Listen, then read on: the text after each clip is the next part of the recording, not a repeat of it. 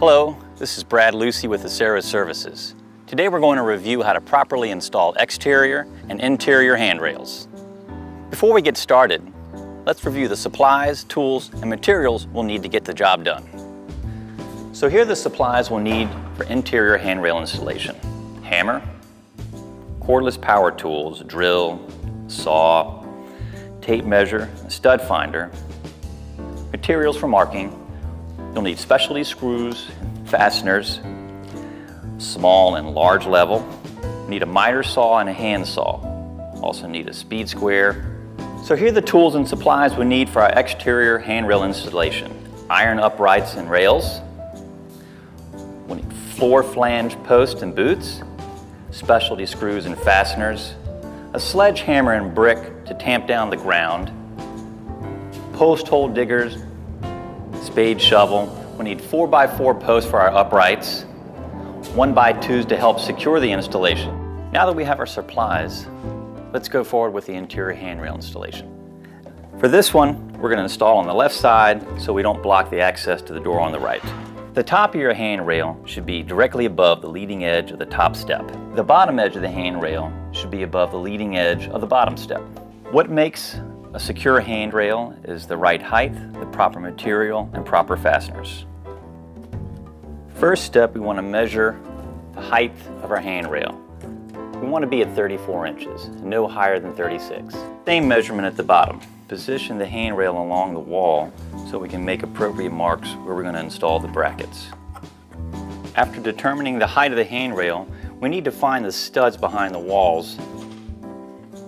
Once you locate the studs, install your brackets.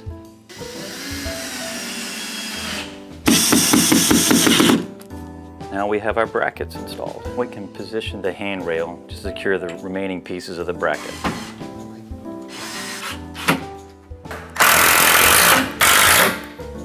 Now let's secure the bottom bracket.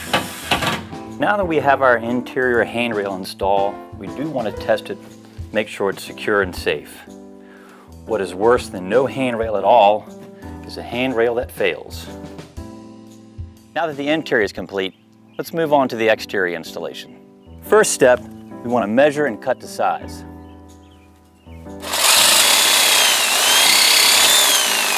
Now that we have our rail cut to size, let's install the uprights. Once we have the rough positions, we can now install the top upright. We're going to drill pilot holes for our upright posts.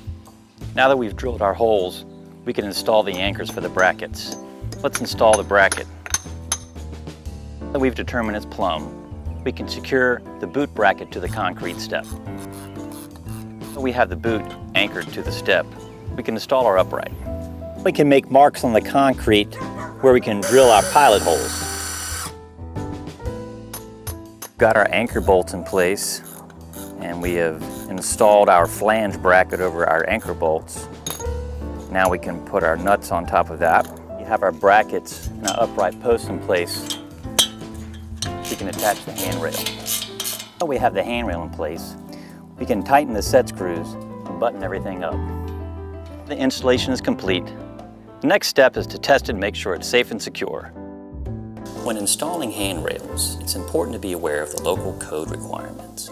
If installing a missing handrail on a location where there is no evidence of a previous handrail present, we require that you provide a copy of the local handrail code.